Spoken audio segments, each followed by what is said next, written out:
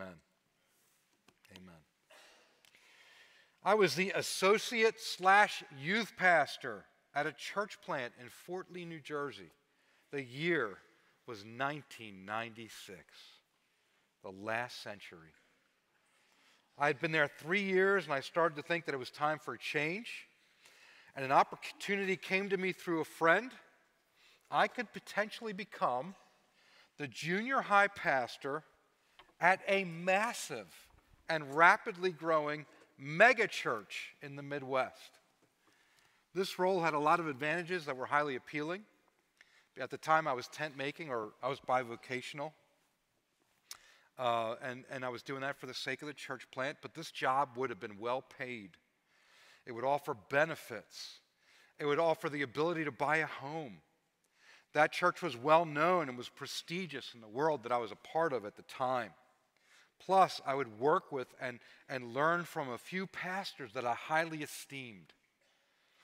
There were major advantages, but there was just one obvious disadvantage: junior high kids.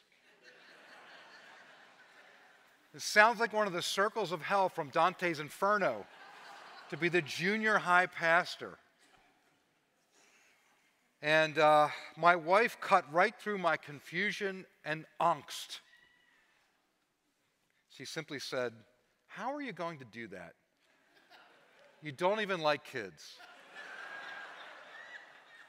Now, obviously, that's not entirely true, but I did abandon the idea, and we went on to church planting and to poverty. It was the best help I could have received at the time to know that my wife cared most about the glory of God and my good. It was care for me, and most importantly, her counsel was concerned with the glory of Christ. That is a massive help. And many times I can remember it was the voice of godly, caring women that pointed me to maturity and to Jesus. My mother has done that many times, as you can imagine. My wife has done that many times. Even my daughters from time to time say something worth listening to. And many other women have as well.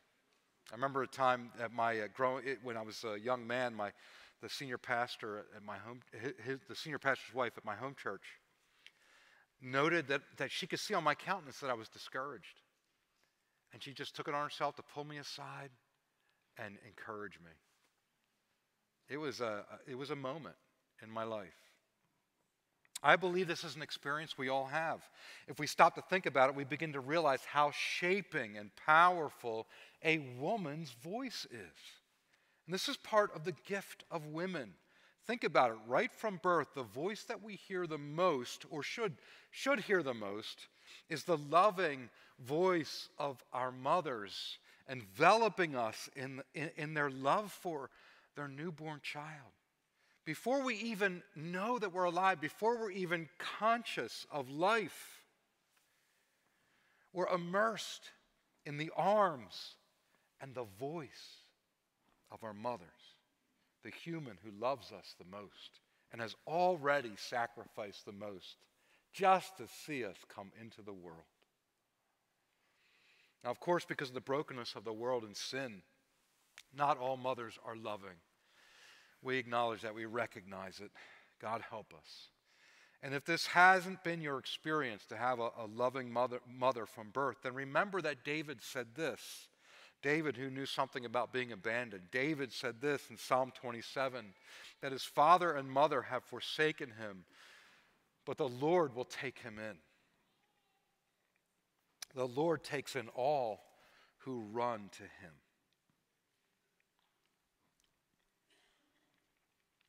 Nevertheless, it is amazing that even with the fallenness of humanity, generally speaking, mothers still envelop their children in their love. Isn't that amazing? Unbelieving mothers, mothers that don't know Christ at all. Generally speaking, because of the grace of God to this world, mothers still envelop their children in their love, and their words are a big part of that enveloping. Speaking love, speaking loving, helpful words is what it means to fulfill motherhood. It's also a part of what it means to fulfill womanhood.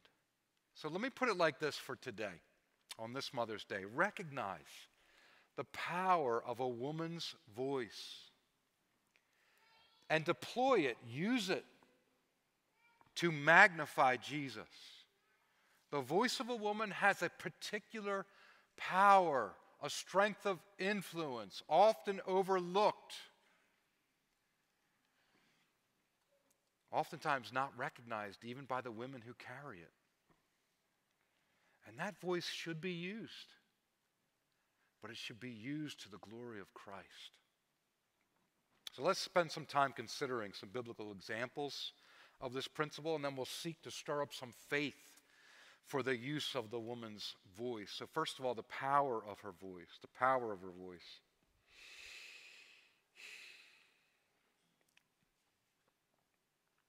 We're going to look at some negative examples here, and I don't mean to be a downer on Mother's Day, but don't take it that way. It's the biblical record. It's God's word. We're going to see that some things were done wrong. We're going to see sin.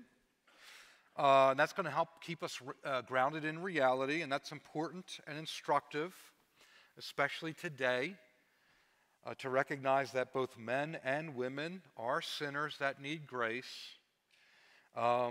And I think this can be especially instructive today, and I think it's worth noting these cultural moments as we go past them. You know, for most of my life, I saw the rise, we saw the rise of feminism, right?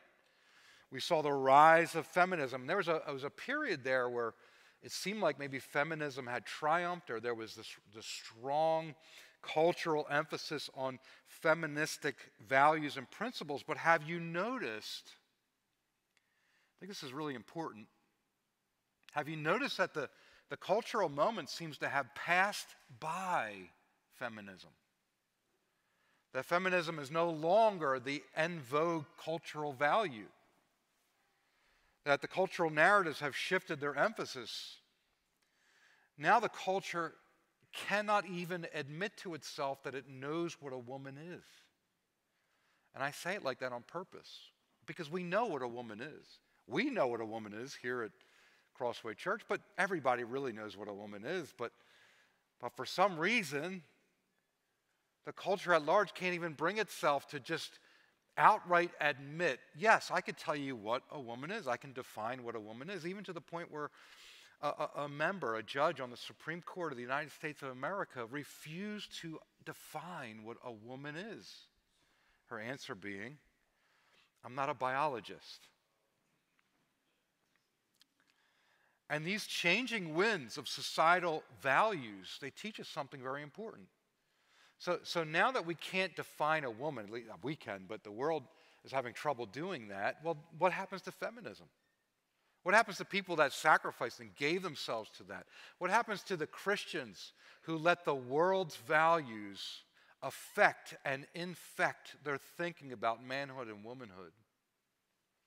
Affect their marriages, affect their families, affect their engagement with the world? What happens to them? And so this should remind us that the changing winds of societal values teach us that we do best to continually hold to the Word of God no matter what society is saying. No matter what becomes popular or unpopular or comes and goes, we stand on the Word of God and in Jesus Christ. We stand with courage in this world. We stand as a point of sanity and reality and truth, affirming and acknowledging that God is real, that He sent His Son because He loves, and that all who call on the name of Jesus will be saved. You see, if you go along with the world's fantasies that are blown here and there by whatever is popular with the elites at the time, if you do that, you're going to find yourself in a dangerous place. Don't do it. Don't do it. It's not worth it. It's not worth it to you. It costs your soul too much to do that. And so, yeah, we're going to see some women sinning, and that's reality, but it's also going to teach us how the woman's voice ought to be used when we look at these examples, which also shows us how powerful the woman's voice in this world truly is.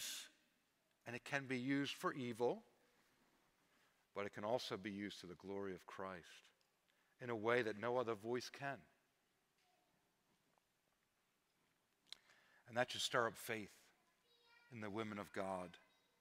That should stir up faith in the women that follow Christ to speak for his glory. So let's go to the first marital conversation ever recorded, although the actual words aren't recorded, but it's described to us so we know that a conversation happens. And that's in Genesis chapter 3.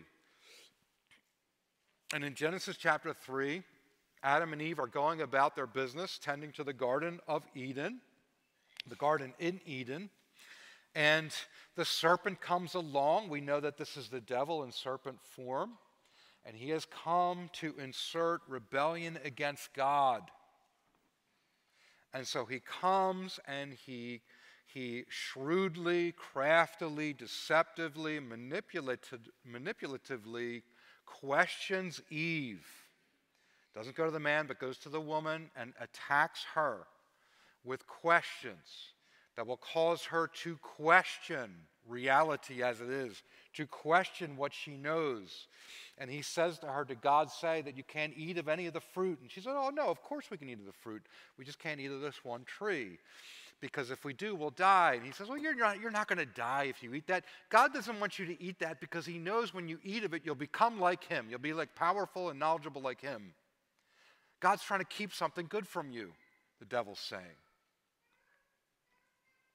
And so that brings us to Genesis chapter 3, verse 6. So when the woman saw that the tree was good for food and that it was a delight to the eyes and that the tree was to be desired to make one wise, she took of its fruit and ate. And she also gave some to her husband who was with her, and he ate.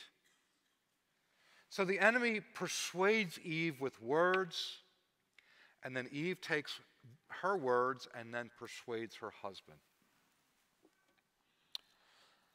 And you can see in that persuasion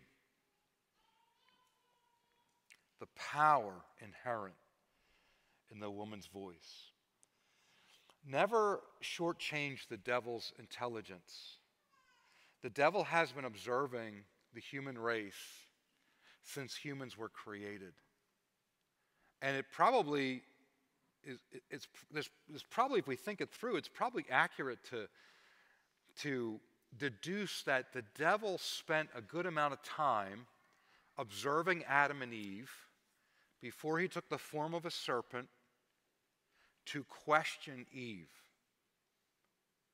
And the fact that he doesn't go to Adam tells you something, doesn't it?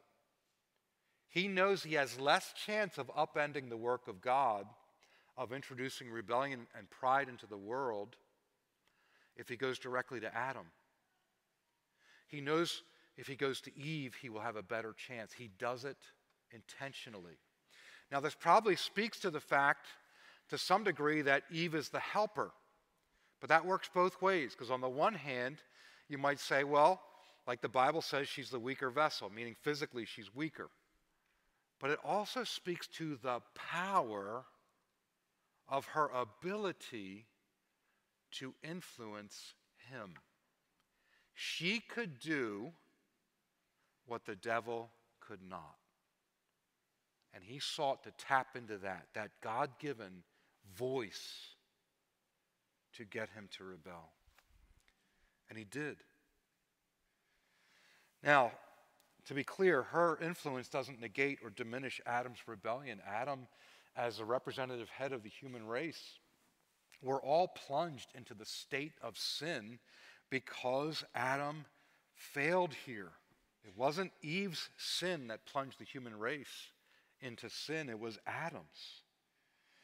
And God had given everything to Adam.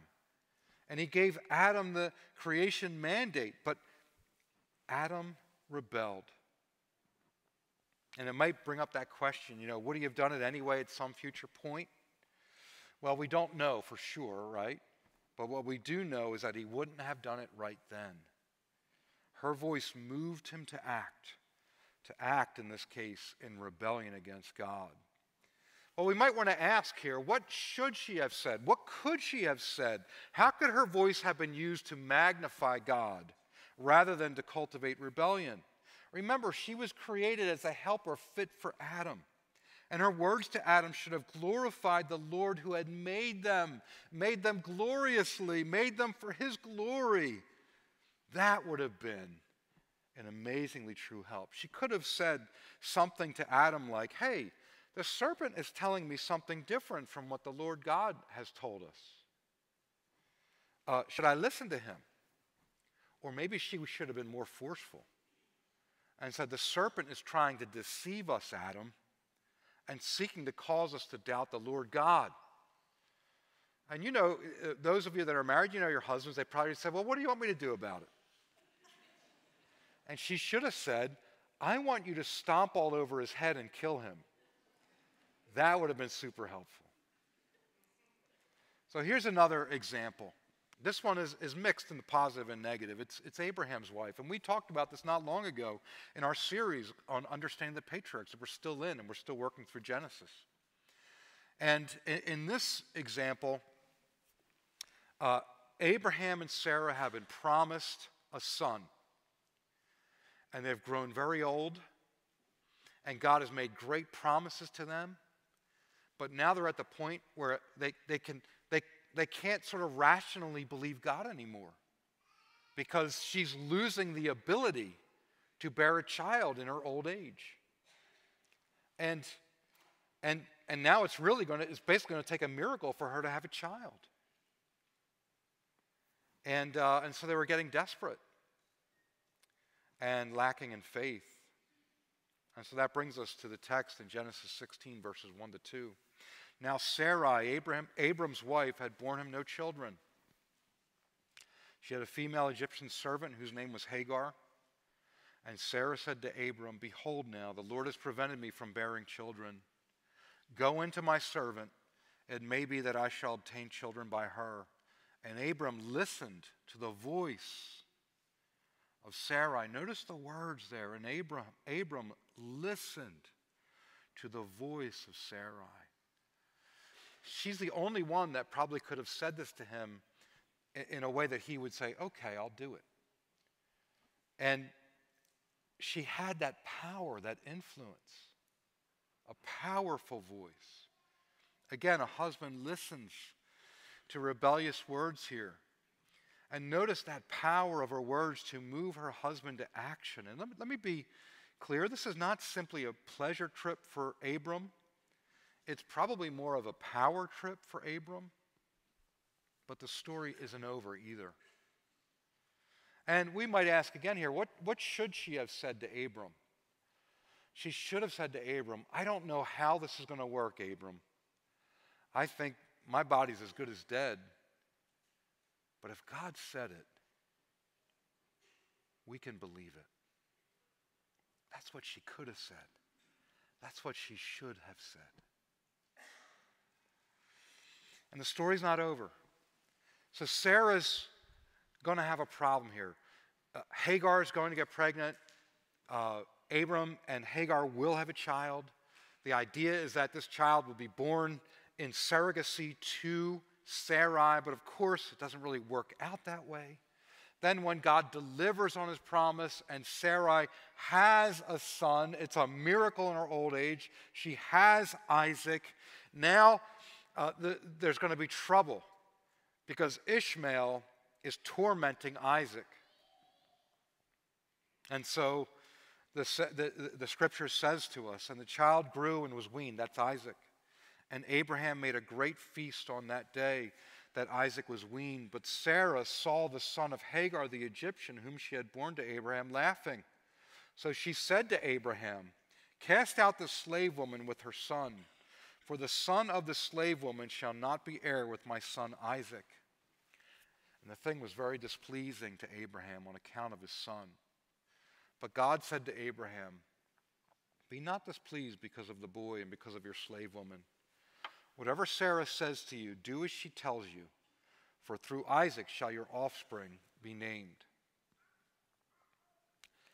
And look in this case how what she says is once again powerful and influential and discerning. You know, you might look at this and you might say, well, wait a minute now. So Ishmael's tormenting Isaac, But this was Sarah. Sarah, this was your idea. This was your idea to do surrogacy. You gotta live with it. You gotta lay in the bed that you made. You made the bed, you gotta lay in it. But God says, actually, she's right. The son of promise cannot be displaced by the son who is not the son of promise. The son who is not the son of promise will not inherit what the son of promise will inherit. And so God says, Sarah's right. Ishmael's got to go. I have to separate them out. And Sarah's maybe mixed up here, right? She doesn't appear to say it nicely. She's speaking out of her anger. She's speaking out of her fear. Maybe there's envy involved. But nevertheless, she sees rightly what Abraham does not see. She sees it and she knows it cannot go on like this. And so she goes and she speaks to her husband. She may not speak to him in a very good way, but nevertheless, she speaks to him. And God is going to listen. God's going to respond. He's going to protect Hagar. He's going to bless Ishmael too. But Ishmael's not the son of promise. And God's people must come through the promised one. And this is where husbands and men in general should pay close attention. Even when something doesn't make sense to us in that immediate way, we need to manage our first response to what we're hearing from our wives and from the ladies. And Abraham does that here. The matter, it says, displeases him, but he doesn't act first. First, he listens and considers. And that's much better than being dismissive. Well, saying something like, she's just emotional, she's just afraid, it's not making any sense, or she's being irrational. Now, of course, some words should be dismissed. Some words that women say should be dismissed. Some words that men say should be dismissed, right? Like when Eve spoke to Adam, if she missed her moment there to be a helper and she says to him, look, this is good fruit, just like the serpent says, Adam should have said, no, Eve, that's wrong, and he should have dismissed it. He should have instructed her. He should have killed the serpent. But that problem wasn't as much with Sarah or with Eve as it was with Adam, right? The same thing is true with Job's wife. That Job's wife's words should be dismissed, and he did dismiss them. You remember when Job was suffering and they didn't know why? She said to him, why are you holding on to your integrity? In other words, why do you still worship God and give God glory? Why do you still acknowledge God? Look what God has done to you. Can you imagine? She must have been so bitter and angry. She must have felt betrayed. But she was still wrong. She was wrong. And she tried to use her words to influence Job. Do you remember what she said to Job? She said, why don't you just curse God and die? Why do you hang on to faith in God? There's no sense in it. I want you out of your misery. Just get rid of this notion of God and just be done with it. Die. Do you remember what Job says to her? He doesn't call her a foolish woman, but he says, you're speaking like one of the foolish women. So he rebukes her, he corrects her, he dismisses those words, but he instructs her and equips her too, builds her up. And he was vindicated. His faith in God was vindicated. And I'm sure that helped his wife too. Now in this case, the problem wasn't as much with Sarah as it was with Abraham. He should have never engaged Hagar that way, but now she sees something before he sees it, and it was wisdom for him to consider well before he reacted to her fear and anger. Notice how God stands behind Sarah's words here. And I think that's key for our ladies to think of, for our wives and all of the women to think of and to recognize. When you speak the will of God, when you speak the wisdom of God, when you help others, when you help men and other women, When you help your children, when you help those younger than you, when you help those older than you, with words that come from the Word of God, with words that are wise, with words of wisdom, with words of grace, when you help others with it, know with those words, and you use your powerful voice in that way, guess what's going to happen?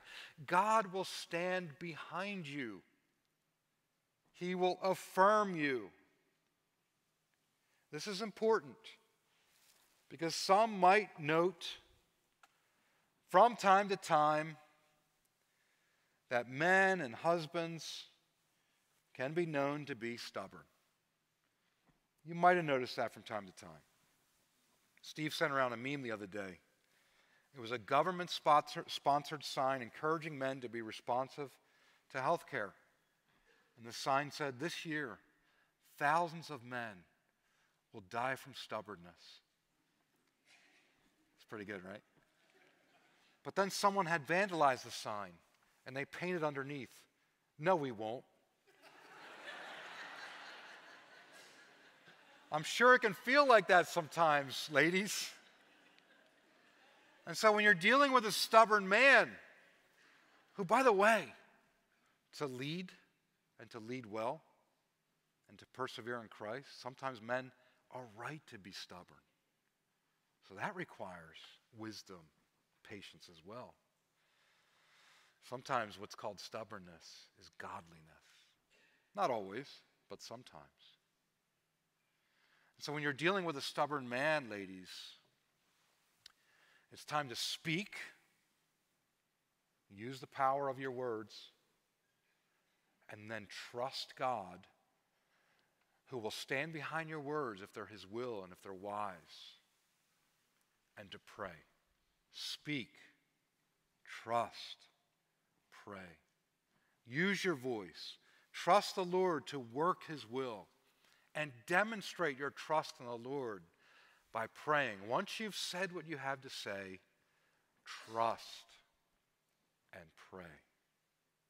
Trust and pray. I know these examples here were on the negative side. We're going to turn to a couple of positive examples here. But don't miss the point. There is power in your voice, ladies. And maybe it's good to focus on the negative a little bit for that sake of reality. But if your words have been rebellious, if they haven't been according to the will of God, if they're not wise according to the Scriptures, according to Christ Jesus, please know this, ladies. They're not going into a vacuum. Your words have power. Your words have power. More than you know. And they are influencing the men in your life and the world around you more than you know, which is why it's so important. So important to recognize the power of a woman's voice and to use it to magnify Jesus.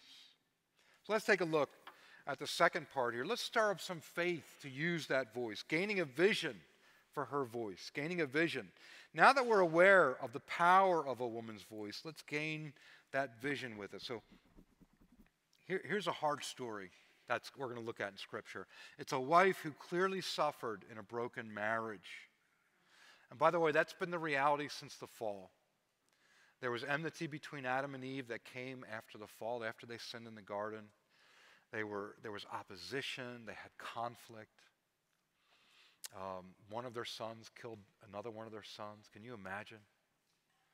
And ever since then, there's been conflict in marriage. The conflict in our marriages to this very day are not new, but by the grace of God, they can be overcome. And we can walk as new creatures in the grace of God. And we can see every conflict as an opportunity to see Jesus glorified and exalted in our marriages and in our relationships. And so, yes, there are wives to this very day that suffer in broken marriages. And one thing I've noticed is that oftentimes a woman who's quick to divorce, she almost always has some reasonable problem with her husband. There's always something to point out and say, this makes my marriage really hard. But oftentimes, they may not have biblical grounds for divorce to say, okay, what God has joined together should be put asunder because we actually have biblical grounds. But what I have seen as well And what often is unsung in those cases are all the women who persevere in painful marriages because they want to glorify Christ. And they either don't have biblical grounds, or they had biblical grounds, but they said, you know what, I want to remain married anyway. Now, if someone has biblical grounds, that's something to really look at. Maybe there should be a divorce. But be careful, brothers and sisters. When someone is rankling for divorce, be careful that you do not quickly affirm it,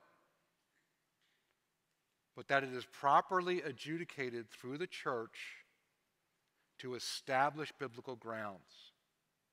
Because if those grounds are not there, you do not want to be the one trying to encouraging, putting asunder what God has joined together. This is a sacred thing. We want to be careful. Now, in 1 Samuel chapter 25, we're going to see a story. It's a story of a woman in a very difficult marriage, probably quite more difficult than almost every other marriage, although I'm sure some surpass it. But it was very difficult. And at the time, David, who was not yet king, his life was being sought by King Saul.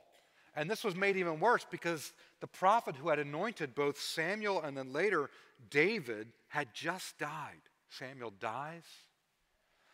And so David has to feel abandoned. He's out in the wilderness with a few hundred guys around him who are ready to be his warriors. And you can imagine there's wives there, there's children, there's this camp out. And so they have a bit of a village. They're out in the wilderness, but they're kind of their own thing.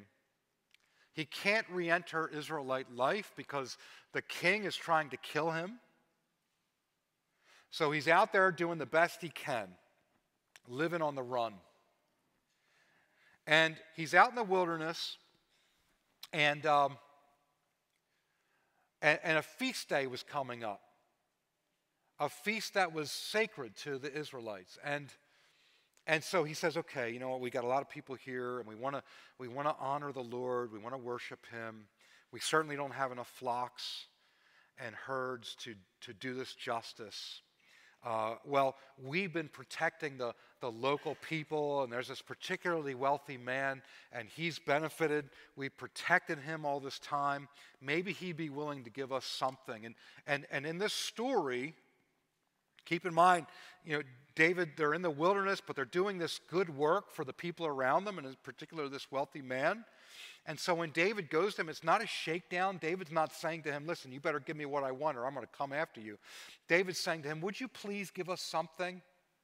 You know, especially in light of all that we've done, maybe you'll be favorable to us and you'll spare something. And this is a religious feast day. The Israelites were supposed to be merciful to one another. And so, and David's not saying, listen, I expect you to feed my entire entourage to the full, but he's just saying, would you please spare what you can? And so it brings us to the question, how will this wealthy man, his name is Nabal, how will he respond to David's request? Well, I'll read it to you. 1 Samuel chapter 25, it's verses 9 to 13. I can read it to you. When David's young men came, they said all this to Nabal in the name of David, and then they waited. And Nabal answered David's servants, who is David? Who is the son of Jesse? There are many servants these days who are breaking away from their masters. Shall I take my bread, my water, and my meat that I have killed from my shears and give it to men who come from I do not know where? So David's young men turned away and came back and told him all this. And David said to his men, every man strap on his sword. And every man of them strapped on his sword. David also strapped on his sword, and about 400 men went up with David, while 200 remained with the baggage. David is swearing to kill all the men of Nabal's household, all of his family, all of his servants. He's so angry because not only did Nabal turn him down, Nabal didn't say to him, oh, I wish I could, but I just barely have enough to feed my own servants. He doesn't say that. He mocks David. He repudiates David. He says, who's David? In other words, he doesn't recognize any of David's suffering. He doesn't recognize that David is from God, and he doesn't recognize the good works that David has already done to him. And his response reveals how foolish this man is, because he considers David illegitimate. So please recognize right away, God has already anointed David to be the next king of Israel. It's just a matter of time. And so when Nabal rejects David, do you know what Nabal's doing? He's rejecting God. It'd be like rejecting Jesus now. When someone rejects Jesus, the Son of God, they reject God. They don't know God. And that's what Nabal's doing. He doesn't know the Lord. He doesn't know how to walk righteously. And he doesn't see the deadly danger right in front of him, because David has the power to destroy him and take what he wants, and no one is going to stop him. And he is now determined to destroy this obnoxious, foolish man. But Nabal had a better half, and her name was Abigail, and she truly was better. And when she hears about it from some of the servants, and the servants say, it's true, David's men have been a wall for us against the raiders and the bandits. They protected us day and night. They've given us real protection. Our master is wealthier because of David, they're saying. And Abigail discerns with true righteousness that David belongs to God, that David is from God. And so she acts with true righteousness. She prepares food for David and his men, rushes out to greet him, and her actions are glorious enough. But I want to read this longer portion of text. It's about 11 verses from 1 Samuel 25, verse 23 and following. Listen to her words closely. Listen to the beauty of these words. Listen to the insight of these words. Listen to the godliness of these words. Listen to the power of this woman's voice. Are you ready? When Abigail saw David, she hurried and got down from the donkey and fell before David on her face and bowed to the ground. She fell at his feet and said, on me alone, my Lord, be the guilt. Please let your servant speak in your ears and hear the words of your servant. Let not my Lord regard this worthless fellow Nabal, for as his name is, so is he. Nabal is his name, and folly is with him. But I, your servant, did not see the young men of my Lord, whom you sent. Now then, my Lord, as the Lord lives and as your soul lives, because the Lord has restrained you from blood guilt and from saving with your own hand, now then let your enemies and those who seek to do evil to my Lord be as Nabal. And now let this present that your servant has brought to my Lord be given to the young men who follow my Lord. Please forgive the trespass of your servant, for the Lord will certainly make my Lord a sure house, because my Lord is fighting the battles of the Lord. And evil shall not be found in you so long as you live. If men rise up to pursue you and to seek your life, the life of my Lord shall be bound in the bundle of the living in the care of the Lord your God. And the lives of your enemies he shall sling out as from the hollow of a sling. And the Lord has done to my Lord according to all the good that he has spoken concerning you, and has appointed you prince over Israel, my Lord shall have no cause of grief or pangs of conscience for having shed blood without cause, or for my Lord working salvation himself. And when the Lord has dealt well with my Lord, then remember your servant. And David said to Abigail, blessed be the Lord, the God of Israel, who sent you this day to meet me. Blessed be your discretion, and blessed be you who have kept me this day from blood guilt and from working salvation with my own hand. She speaks so beautifully and powerfully. We don't have the time to exposit everything in there, but I'll just point out two quick things. First of all, she's essentially saying to him, please don't be like my foolish husband Nabal. She's saying, if you go up there and kill everybody, you're going to be just like him. You'll be no better. And she's saying, spare yourself from that. You're better than that. Be righteous. That's what she's saying to him. You know what else she refers to? She says, she references slinging something like a stone out of the sling. And what's that in reference to? That's a reminder of David fighting Goliath and the faith and trust he had in the Lord. How he didn't save himself by his own hand, but trusted the Lord, and the Lord saved him. And so she's saying, don't trust your own hand to save you. Don't go up and murder everybody. Trust the Lord to save you. He'll do it again, just like he did it before. You remember. What glorious wisdom and powerful words. She saves, through these words, she saves many and keeps David from sin. We can't miss it.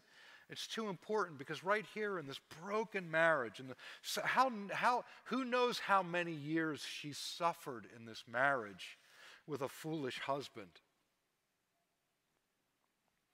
But even here, she stands for righteousness and speaks for righteousness, and God stands behind her. And her words have incredible effect, literally saving lives, keeping David from wicked bloodshed that he would regret later. Kept David, think about this, kept David from might makes right thinking. This had to be a huge lesson for him.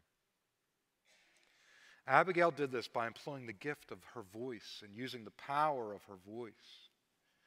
She used her voice to magnify God, and the Lord blessed her. Maybe today you know a woman who's in a difficult marriage with a foolish husband, a man who will not listen to reason or righteousness, who goes about his way and will not change. Maybe you see that woman and you notice that she feels trapped. Know this too.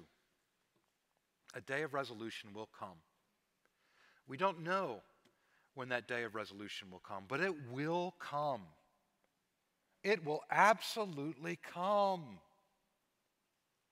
God may call you to patience in a difficult marriage while he works out his plans and his good ways. Trust him. The day of resolution will come. Maybe her voice seemed many times to have no impact at all. And maybe she's just practicing for this speech and doesn't even know it. But she's learning what righteousness is and learning how to speak it and learning how to use her voice so that when the day comes and she speaks to David, she knows just what to say and how to say it. So speak, ladies, and trust, women, and pray, and God will stand behind you. Mothers and all of our ladies, your words can reveal Jesus to the world. I don't want to take much longer, but I do want to remind you of the wedding at Cana. Look at this moment from John chapter 2. When the wine ran out at the wedding, the mother of Jesus, Mary, said to him, "They have no wine." And Jesus said to her, "Woman, what does this have to do with me? My hour has not yet come." And, you just think about this for a moment. It's like, you just get the idea. He's like, "Mom, come on, Mom." But she knows him. And then look up at the screen and look what he says next. His mother, or rather what she says next. His mother said to the servants, "Do whatever he tells you." Because she knew her son. And she used her voice. You know what's amazing about this? There's a lot that's amazing, right? Jesus turns water into wine. But one of the things that's amazing about this is the book of John, the Gospel of John, is written so that everyone who reads it will come to believe that Jesus is the Christ, the Son of God, and that by believing they would have life in his name. And the whole structure of the Gospel of John that is written so that people would believe and have life in Jesus are these 7 signs. And which is the first of the 7 signs? It's when Jesus turns the water into wine. And what prompts the turning of water into wine. It's the powerful voice of a mother persuading her Savior's Son to turn water into wine. And finally, remember that the women who testified to Jesus' resurrection, that they were women. You may know this already, but at the time, society at that time considered women to be unreliable witnesses. And so there were certain aspects of formal court proceedings that they were excluded from, because society at large just said, well, they won't be reliable. But who are the first ones that the Lord reveals his resurrection to? It's the women. The women that faithfully went to take care of his body, to mourn him and to grieve and to dignify his body. They go to the tomb. And when they get there, the stone is rolled back. And they end up running and telling the disciples, his body's not there. And Peter and John knew them well enough to know, maybe they didn't believe them right away, but they knew them well enough, something's up. And it was their testimony, their powerful words, that sent Peter and John to the tomb, who verified, and these apostles, the gospel itself built on these apostles who saw Jesus the Christ resurrected. Women were involved in that too, and their powerful voice. Can you see, ladies, why God has given you a voice? Not for rebellion. Oh, there are many voices in the world, and they go on and on forever. But that's not why the Lord gave you a voice. He gave you a voice to proclaim Jesus, to magnify him, to point many to him, to point, if you're married, your husbands to him, and if you're not married, to point other men to him, to point God's people to him. Recognize the power of a woman's voice and use it to magnify Jesus. I'd like to